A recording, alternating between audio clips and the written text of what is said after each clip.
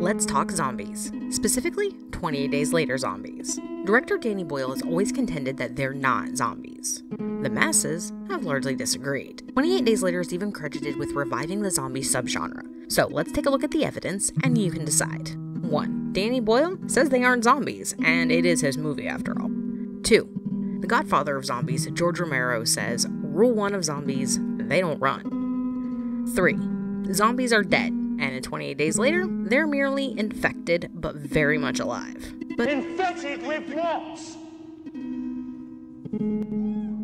Right. But that's another question. Are zombies dead? In Night of the Living Dead, the dead were originally called ghouls, because until that point, zombies were generally associated with voodoo and Afro-Caribbean culture. While some zombies like Madeline and White Zombie were created from the dead, in the early days of cinema, it wasn't a given. Romero's hit ultimately became the blueprint for modern zombies. They run like any zombie cinema had ever seen before. If the director says they're not zombies, the man who created the modern zombie says they aren't zombies, why do audiences disagree? Well, what do we know about zombies? 1, they're singularly focused on eating. This isn't a theme throughout zombies from the early 20th century, but Romero introduced the idea in Night of the Living Dead, and it's stuck ever since. Zombies aren't just focused on eating, they're focused specifically on eating humans. And their bites are contagious. In 1966, George Romero unwittingly released a new and terrifying monster on moviegoers. He created something that hadn't been seen before, but would go on to be recreated for decades to come. In 2002, Danny Boyle managed the same thing. He created a new kind of monster that's still replicated today. From World War Z and Train to Busan to Black Summer and The Walking Dead, variations on Boyle's Infected feature prominently in horror cinema today. So comment what you think. Are the 28 Days Later infected actually zombies, or no?